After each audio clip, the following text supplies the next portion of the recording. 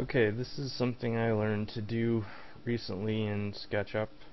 This is SketchUp version 8, which I don't know if older versions support this, but I'm assuming that most of them do. As you can see, there's a model here that I made. This is a pickaxe, and just due to the way that I modeled it, there are lots of faces, and if you're gonna do a render, you actually want it to look nice and smooth. You can see if you go into view, edge style, and disable edges that this is actually pretty blocky looking due to the geometry, and in a photorealistic render that's gonna look totally unrealistic. So that's where smoothing comes into play. So I'm gonna turn the edges back on.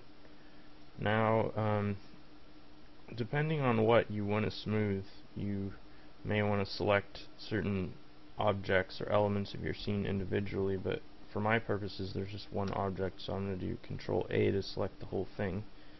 And the first step is just to right click and make it a group. And once you've made it a group, then you can smooth the entire group by right clicking on it again and going to Soften Smooth Edges. Now that brings up this neat little window here that allows you to adjust dynamically the amount of smoothing that is applied based on a angle threshold.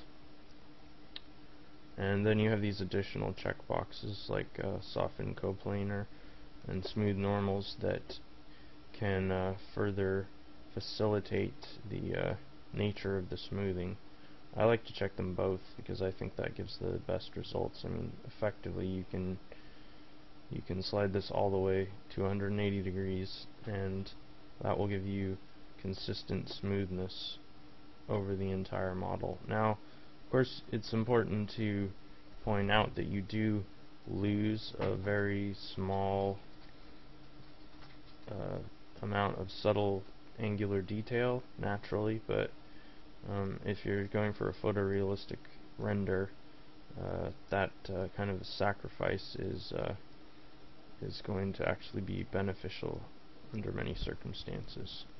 So that's how to smooth objects in SketchUp. Pretty cool, right?